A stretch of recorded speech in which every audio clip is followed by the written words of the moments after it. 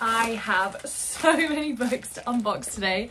So today is going to be a book haul and book unboxing. So join me as I unbox all of these books. It's going to be everything I've been buying for myself, everything that I've been sent or been given. Some of these books are a lot of charity shop books and a lot of them are secondhand, but then some of them I have just bought and some of them have been sent by publishers. So let's just crack on and see what we've got in these boxes because I'm too excited and I've been waiting to like rip these open until I can film a video with you. So let me just put these on the floor and we're just gonna dive right in because I cannot bloody wait. Some of these I know what they are, that I ordered them, and some of them are surprises. So I don't know, I have requested a few things, so I'm hoping the things I requested are gonna be in there, but you never know. So we will see what we're gonna get, but we will start with some publisher mail because that's just pretty exciting. This one is from One World, which is a publisher, and they publish some of the books on the Women's Prize. So let's open this package and see what's inside. I can't wait. Oh, I've ripped it. I was right, it's a Women's Prize one, and one that I've actually already read. I read the digital copy of this, but this is Night Bloom, and I like this cover, but I do think I prefer maybe the American cover or the hardback cover or whatever it was. I'm not sure that, now I've actually read this book, I'm not sure that this cover is completely conveying the story. This also looks very young adult, and I don't think it's being published as a young adult book. Maybe I'm wrong, maybe it is a young adult book. Actually, maybe that would make sense if it is young adult. It is very much a coming of age story. Basically all following these two girls who are best friends when they're young. They are cousins and they grow up together in Ghana. And the whole first half of the book follows the first girl's perspective, and then the second part of the book follows the second girl. And they both also have very different opportunities in their life. You follow them from when they're young girls and young teenagers up until like their late adulthood when they've got their own kids themselves.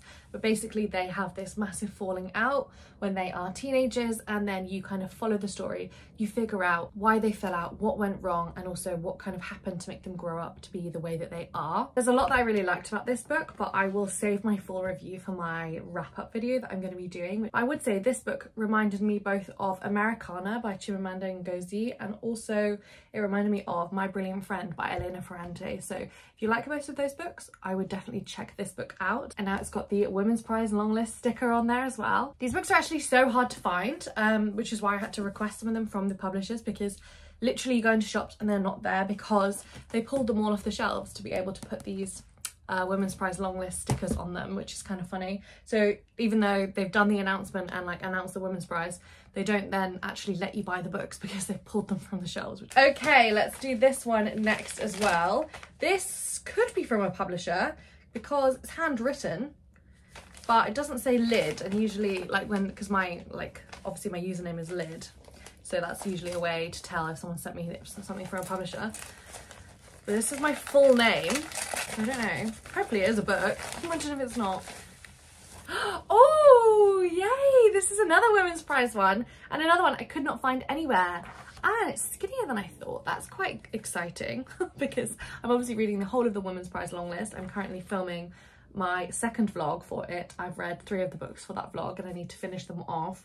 Maybe I'll do this as the final book in that vlog. This is In Defense of the Act by Effie Black, and also obviously longlisted for the Women's Prize. And as you know, I do not like to read blurbs, but especially for the Women's Prize, I've not been reading blurbs because I'm trying to just read them all and read them all like quite quickly. And I feel like if I read the blurbs, I'm gonna have preconceived like notions of which ones I'm gonna like and which ones I'm not gonna like, and I'm gonna just not want to read the ones that I think I won't like, which is normally obviously fine to read books you don't like, but because I'm challenging myself to read every single one, I don't want to read too many of the blurbs because I'm actually scared that I just won't pick them up. But I do think that this is following a character, like a very strange and unusual character maybe, and I think that the character is kind of obsessed with the idea of people ending their own life and saying that that is like, she's defending it. I think it's going to be a little weird one. That's what people have said. So I'm actually very excited about this one and I'll read it very soon. And I actually really like this cover. I like online, I think it looks a bit flatter, but in person, like I think it actually is quite effective and really works. So that is In Defense of the Act. The second one on my little Women's Prize stack. This is great. I'm so excited to finally have these books as well. Okay, so this one next. This also, yeah, this is from a publisher. This is from Simon & Schuster. who I'm not sure what they publish either. It's very difficult to figure out because, like, obviously with publishers there's all these different imprints as well, so even getting in contact with the right people who are actually publishing books is kind of difficult. But let's open this up. Oh, it's one of these ravioli packages. It's kind of difficult and I always like burst them open. Okay, now I've got one. Oh, nice. Oh, it's wrapped. It's pretty in tissue paper. So what is it? It's a hardback. Must be one of the more recent ones if it's a women's prize one. Oh, it's not a women's prize one, but I did see this recently. Oh my god, I love this cover. This is Fruit of the Dead and I have seen this everywhere and I'm so happy to be sent it. This is described as ancient Greece meets Succession, which, like the TV show Succession, I mean, cannot, like, that is, I'm so obsessed with that. I love this cover so much. I just love the trend of like classic art being on book covers. Like I'm absolutely obsessed with that as a thing. So this is Fruit of the Dead by Rachel Lyon. Oh my god, look! A really cool bookmark. I love that. That is so cool. Yeah, and it says Ancient Greece meets Succession. Oh my god, I'm obsessed with this. That is so cute. I kind of wish this was a sticker so that I could stick it up somewhere because I actually love just the way that that looks. That looks so, so cool. There's this horse in the background as well that's kind of carried over on the back. But let me just give you the kind of vibe. It's a contemporary reimagining. Yes, this is I think I did actually request this one because it was described as contemporary reimagining of Persephone and Demeter over the course of one summer on a lush private island. Oh my god, exploring who holds power in the modern underworld. Sorry, this sounds so good. I'm so excited about this. I love retellings. I love like rich people behaving badly. I love like Succession and what's that other TV show that was so, so good? White Lotus. It's kind of giving me White Lotus vibes as well. And this is like one of the prettiest book covers I've seen in a long, long time. Thank you so much to Scribner for sending this to me. Okay, and next up, let's open up this package from Wob, which is books that I bought myself because I love Wob so much. I use them all the time. It's the first place I go to whenever I want to buy a book. It is all secondhand books on there and they are such good prices. Honestly, it's amazing. So I always buy books from there, and I've also always got deals going on as well. Like some of these I got in like a, if they're under £5 anyway, which is also amazing, you can do like 3 for 4, so you get 4 books for the price of 3 when they're all under £5. Like, can you beat that? No, you cannot. So let's open this package up, do a lucky dip. I know that I have a series in here, so oh, it's like double wrapped for some reason. I should probably be using scissors. I'll be off. Okay, here we go. They are packed in tight. Let's see what this skinny one is first, because I don't think that's in the series.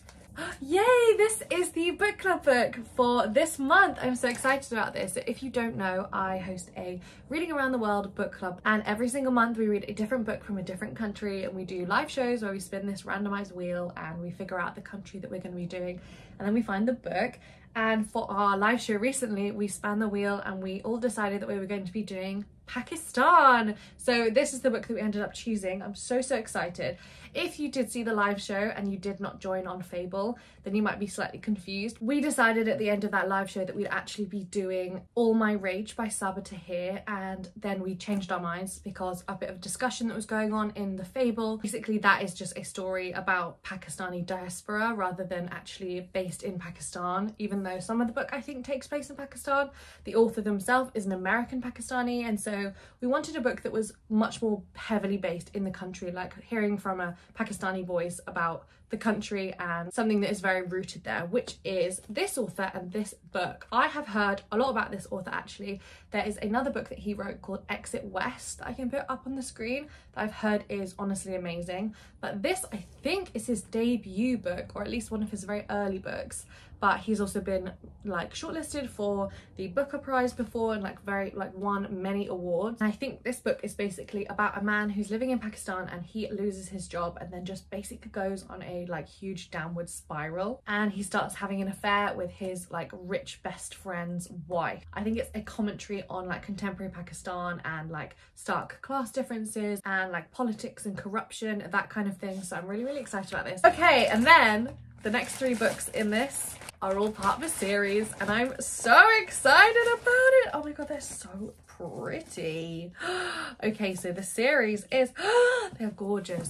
Oh my god. So the series is the Graceling Realm series, of which I had the first book. Look how shiny these are. Oh my god. So I already have Graceling and I didn't have the next books in the series. I actually don't know what order this goes in. Oh, that's kind of a shame that this one's like the only one that's not sparkly. So this is the first book, Graceling, and then I think is Fire is the next one. Oh my god, I love these. These are just the ordinary copies, I think. They're not special editions. And then I think it's Bitter Blue, which is unfortunately nowhere near as sparkly. And then the last one is Winter Keep. These are a young adult series, and the first one came out like years and years ago, and I read it years and years ago. But I bought the whole series because I'm doing a really exciting read-along in April with Tasmin and Sean, and we're going to be doing some live shows as well. So please join us in this read-along. It's going to be so fun. I was so excited to take part because I remember loving this first book, but I read it probably 10 years ago and never then finished the rest of the series. And I've also heard that this is actually a series that gets better and better, but I'm also just really excited to see if it like holds up. And we're also reading them along on Fable, so if you want to join us, I will link the Fable link down below. Or maybe if you've even already read them and you just want to see what our thoughts are as we're reading them, that'll be kind of fun as well to join the Fable link. So this is going to be my mission for April. I'm really excited. Though some of these, they get a bit chunky by the end, so it's going to be like maybe a bit of a challenge to read them as quickly as I want, but I love the way they look and I'm really happy to have these on my shelf. Although that has annoyed me, that this is the only one that doesn't like. It's kind of annoying me. Is that annoying you? Because these all look so pretty together. Why would it be different? Like so consistently different? I don't know. That's kind of annoying. Anyway, we'll see.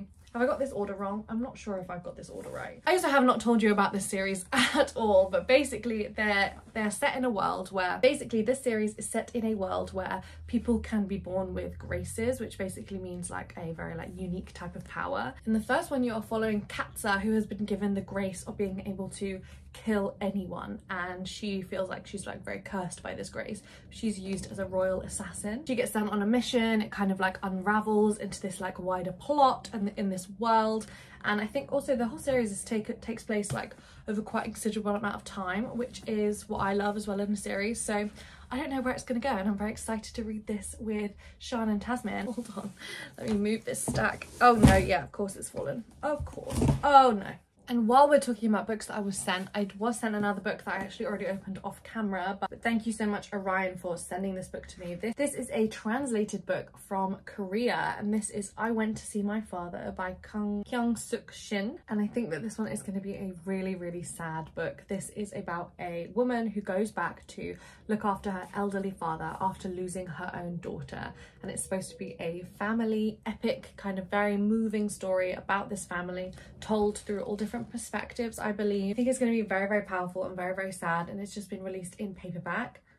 So I'm really excited to get to this one as well when I'm in the mood for a good old cry. But I do actually love Korean books because I do my Reading Around the World challenge. I do read quite a lot of different translated fiction, and Korea is one of the most consistently like countries that I usually absolutely love the books that I've read from there. So that's going on the stack as well. Next up is a book that I recently got when I went shopping with Tasmin and Bex, which was such a cute day, and there was a vlog coming very soon, or maybe it's already up. I don't know the order of which I'm doing videos actually, but we went book shopping around East London. It was so much fun, and then Tasmin actually ended up getting me one of their favourite books, which they have been obsessed with over the last like month, reading and rereading this children's series, and I am so intrigued, and so they kindly got me one as well, and I'm so excited to read Loki. Apparently it's very heartwarming, very funny, very sweet, and also I want to start reading more children's fiction because I like to read every single genre, and I like to know what's being published in different genres, and I like to know what's the best books that are coming out in every single genre. And I think basically the concept of this is that Loki, who takes many different forms, has taken the form of a young child, I think a little boy, but it looks really sweet, and it also won't take me long to read it all, and I'm so grateful for Tasmin for getting this for me, so thank you so much Tasmin. Also, we'll link Tasmin's channel down below if you want to go and follow them, and you definitely should. especially if you're interested in children and middle grade fiction, because they have amazing recommendations for all of those books. Next up, a couple of books I also have to thank a friend for,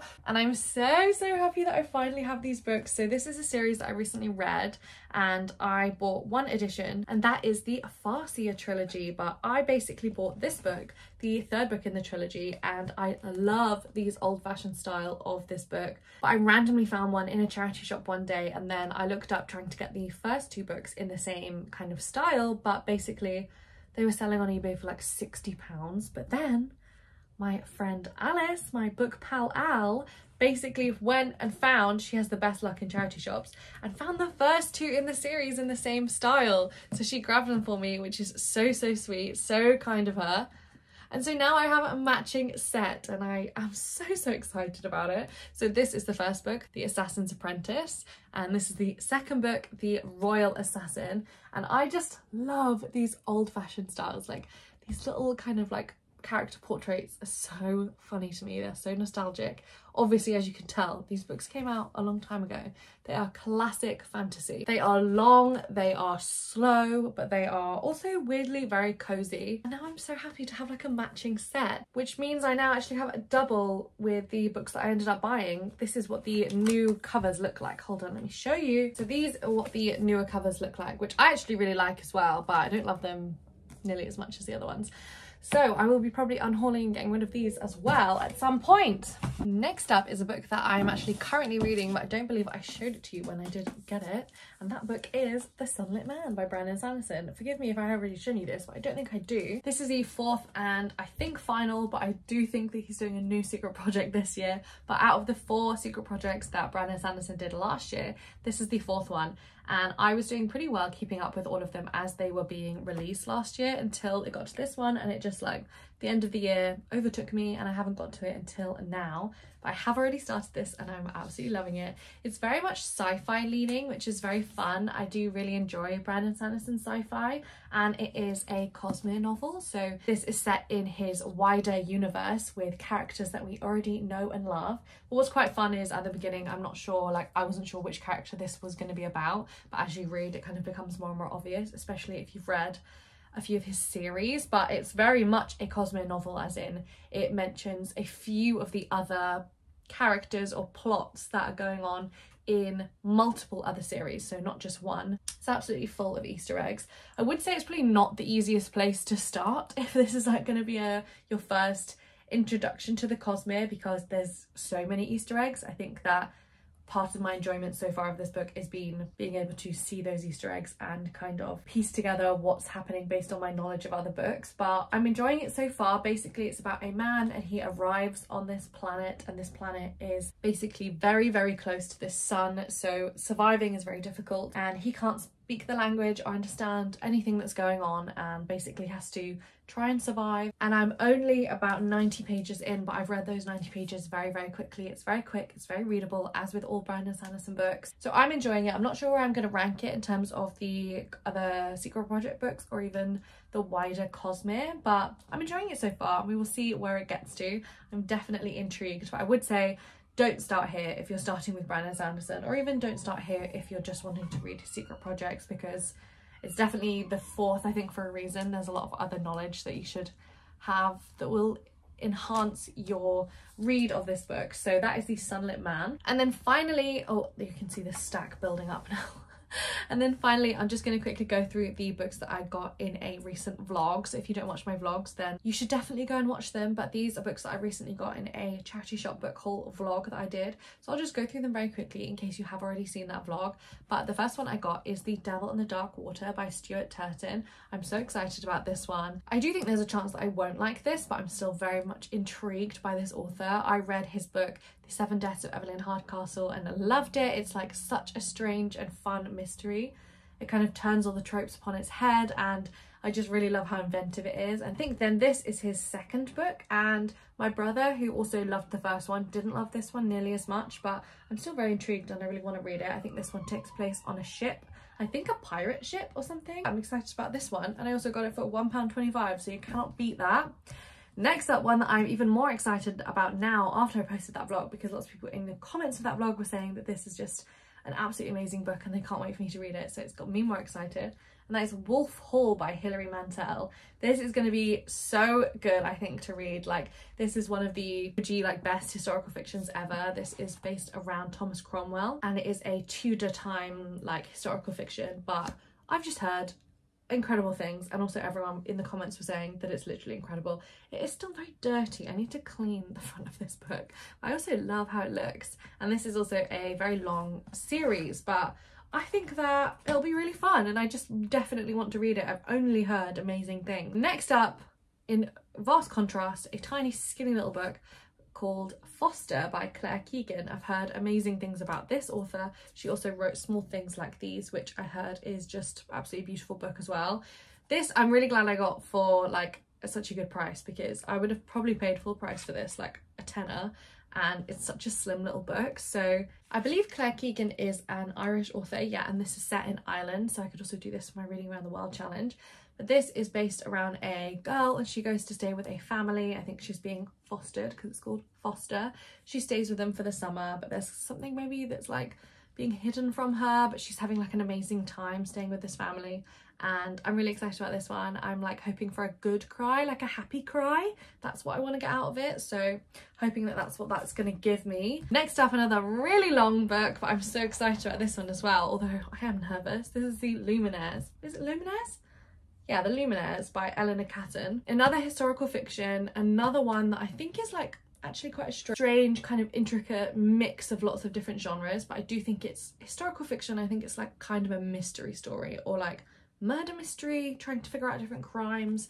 It is set in New Zealand as well by a New Zealand author. This won the Booker Prize in 2013 and I've heard incredible things about this author, and I also just absolutely love this cover. I'm obsessed with this cover, so cannot wait to do that one as well. And the final book that I want to quickly show you is Patti Smith, Just Kids. I picked this up also in a charity shop for £1.50, and all the cool hot girls are reading this, and I just feel like I'm a cool hot girl and I need to have this memoir on my shelf to read it, even though I'm not really a celebrity memoir type person. I don't know anything about Patti Smith, but this is basically about her life and her relationship with this guy. But I think it's just about being a cool lady in the 1970s in New York, in the bohemian punk music scene. So hopefully that's good, and I think it's supposed to be very well written, so excited about this one. Also another quite iconic cover that I really love.